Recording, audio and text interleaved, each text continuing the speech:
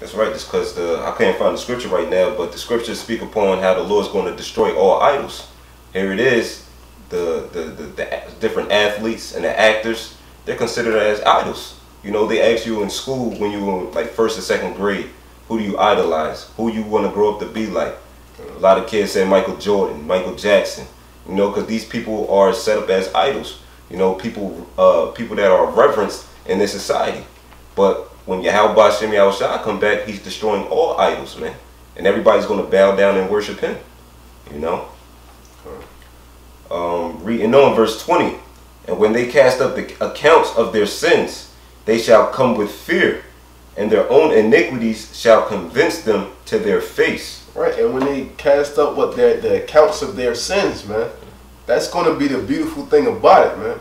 Because they got that long track list of sins that the Most High, it's like the Most High is going to bring right before their face. Because you never know how the Most High can do it. The Most High can show you, can just have an angel stop time right in front of you and just show you all your deeds right then and there, man. Yeah. You know what I'm saying? Within 5 seconds. But to you, it could seem like however long. You know what I'm saying? It could seem like hours.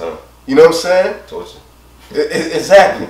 A slow death. And now you seeing all that, it said what? Your own sins shall convince, and your iniquity shall convince you to your face that you deserve death, man. That's right. You know? So real quick, this is Proverbs 8:36. You got it. But he that sinneth against me wrongeth his own soul, and all they that hate me love death. That's right. So it's a suicide, man. When you transgressing the laws of the Heavenly Father, it's suicide. You know, it's suicide. And going back into the point in which the brother made mention, as far as the iniquities is going to get brought before your face. You know, like they say, before you die, you see your life flash before your face. You know, and just like with that movie Tales from the Hood, Crazy K. You know, that was a wicked nigga. Yeah, he was a wicked nigga. You know, and when he got shot up, you know, and they pretty much had him in that chair, and he was looking at all the wickedness and all the people he killed. You know what I'm saying? He was deserving of death. The Lord brought forth all of his iniquities. You know, and what did he say? I don't give a fuck. Exactly. I don't give a fuck. Exactly. So the Lord gave him a chance. Exactly. You know what I'm saying? The Lord gave him a chance, but he was like, I don't give a fuck. I don't give a fuck. I don't give a fuck. Then he woke up out the you know, the trance or whatever. And then what? They emptied the clip out on him. You know? So he was put to death. You know, and that's what the Heavenly Father's doing now. To 2/3, man.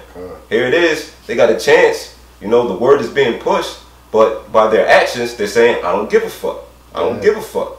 So when the destruction comes, the Lord is going to show you your iniquities in which you transgress, how you scoff and scold against the men of the Lord, and you're going to be deserved in whatever fashion the Lord want to destroy you. You know? So, hey, man, that was a powerful point, man. But, you know, with that, you know, we just hope that this quick segment was edifying. You know, we'd like to give all praise, honor, and glory to Yahawah, Bashim Yahawashi. Double honors to the apostles and elders of Great Millstone. And Shalawam select out there, doing this work of faith and labor, love, and true sincerity. Shalawam, and death to America. Death to America.